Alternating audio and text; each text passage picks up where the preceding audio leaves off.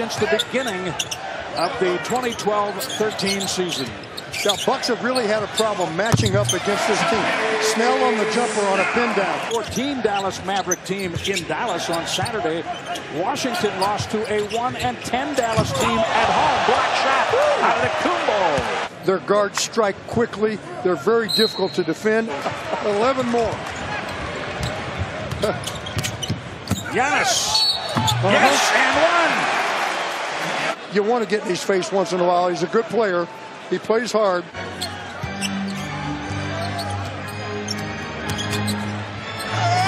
Giannis, another and one. He had one of the highest and one percentages last season. It's been able to keep the Bucks in half-court offense. Not much transition. Now Giannis just mans it up and just does a super job of blowing by him, going over them and around them in the half-court. But look how many men are in the vicinity. Giannis, there's his jump shot. Yeah, I like it. Pure. Which is well, I got to cover everything. DeAndre Liggins. It's a good job because they're being forced into a lot of half-court. This is almost amazing. Block shot, Giannis. With all the misses, the Bucks are still on an 8-0 run. And you can make it 10. Still attacking the rim. What a block. It's a low free throw game, and the Wizards are winning it on the glass, but the Bucks defense has picked up intently here in the last couple of minutes. Middleton dances under the basket.